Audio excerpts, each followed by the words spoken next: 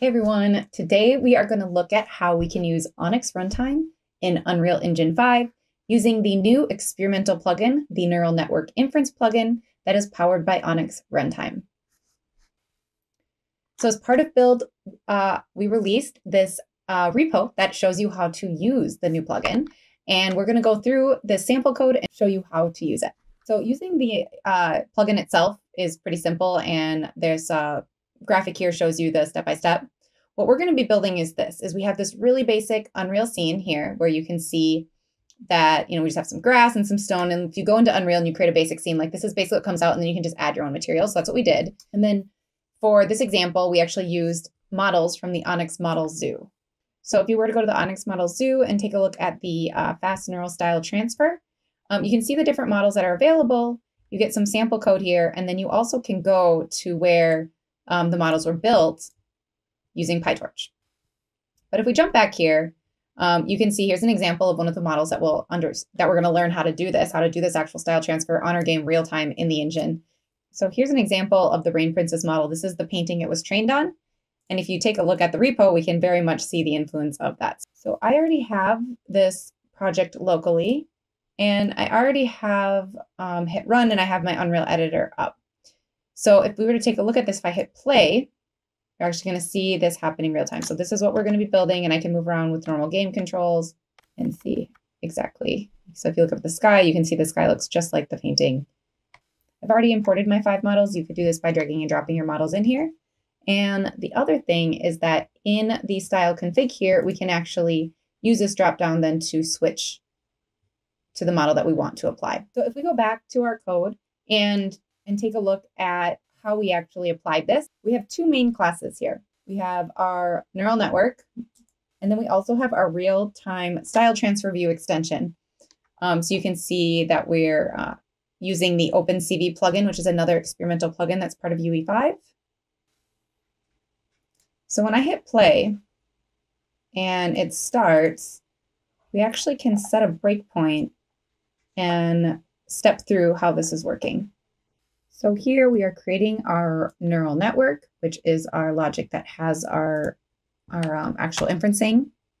We're setting the device to GPU, and then we are setting it to the model.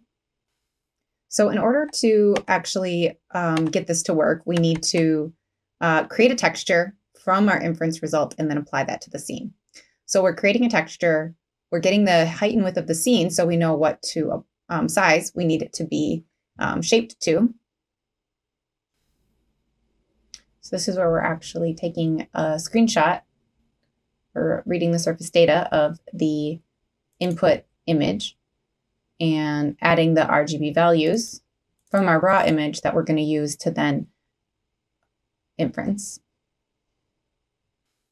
Here we're copying the texture from the GPU to the CPU, and then we're resizing the screen image to match the model.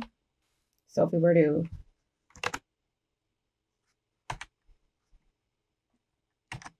jump into that, so here we're using our OpenCV. We are creating an input image based on the height and width, setting the properties, and then getting the image data.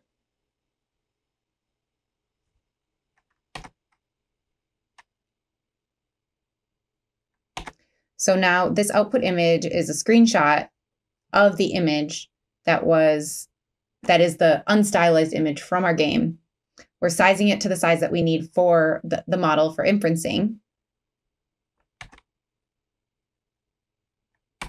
Reshaping it. And this should all look really familiar right here if you've done any computer vision models. Here we're normalizing and updating our height width channel. So all of that should be stuff that you have seen if you've created a computer vision model before, right? So we're just pre-processing our screenshot of our image to then run it through our neural network inference and then apply it as a texture to our scene.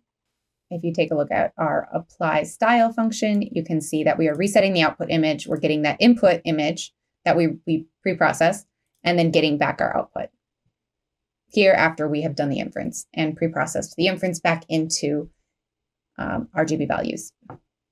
this is where we're actually getting our network, right? So we saw where we set what the model was that we're using. We got our image tensor that we just pre-processed.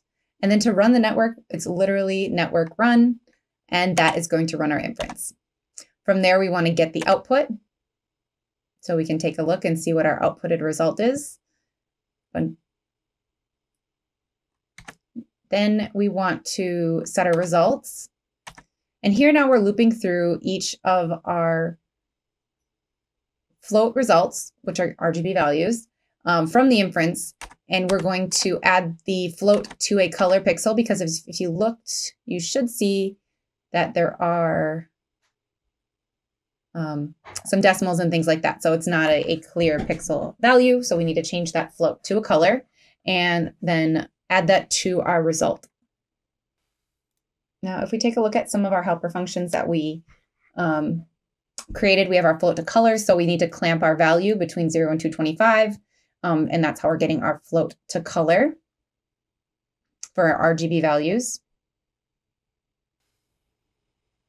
So here's where we're updating our texture based on the stylized image after we have processed it and created the output from our network.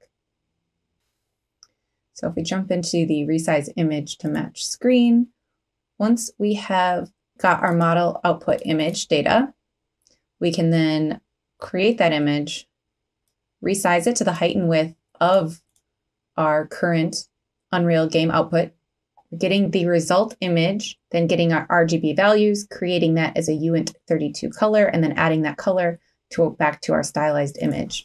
And then that stylized image is used to update the texture, which is applying the change to the UI. So now if we go back here, in our style transfer, we can go ahead and let's try the candy model and hit play and remove our breakpoints.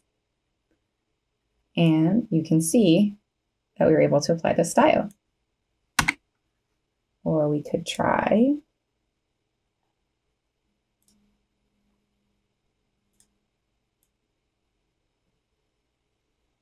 So if you want to learn how to create these models yourself, check out this PyTorch example, which I will leave the link in the comments. And there you go. That was a really quick example on how we are able to take a PyTorch model, convert it to ONNX, use Unreal Engine 5 and the neural network inference to take the style transfer model, grab a screenshot output of our base scene, take that, pre-process it, inference with ONNX Runtime, turn that into a texture, and then apply that to our scene to stylize it real time with artificial intelligence using the open source models, or create your own with PyTorch.